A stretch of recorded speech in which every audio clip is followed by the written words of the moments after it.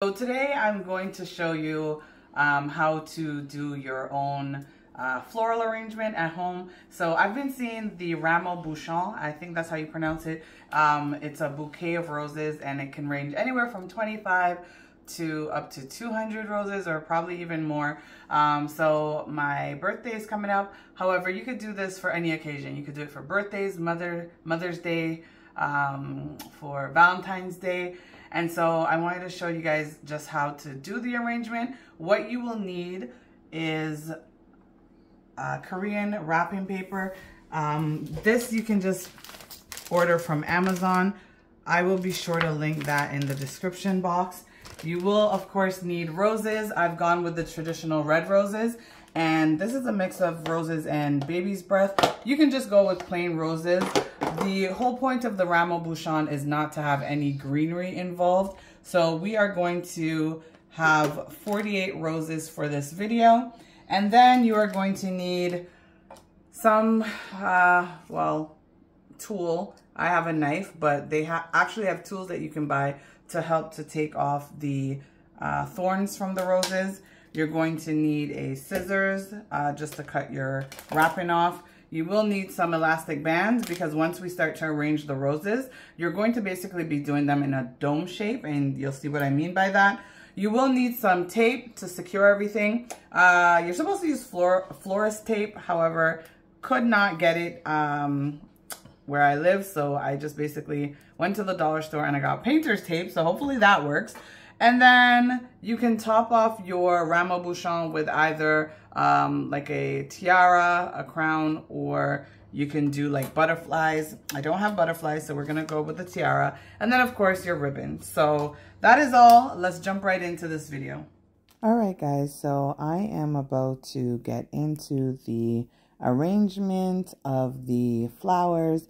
But the first thing I'm going to have to do is I'm going to have to take off all these stems. However, as I was going through, I noticed that most of the stems were actually not stems. My apologies. The thorns were actually already removed. So guys, I have a quick story time. So basically what led me to doing this DIY is that I had decided I wanted to do a photo shoot for my upcoming birthday.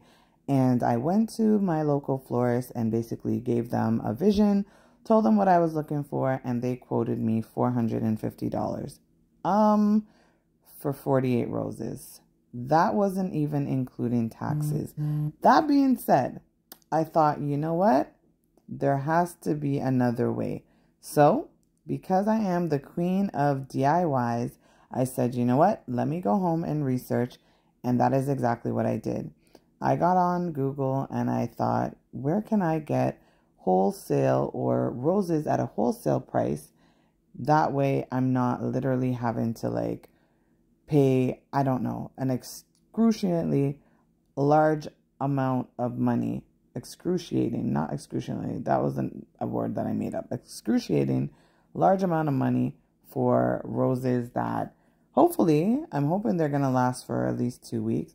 But in the event, they will die, right? So that being said, I remembered that Costco has roses. And so I went over to Costco. And if you have a membership, it's literally $60 for the year.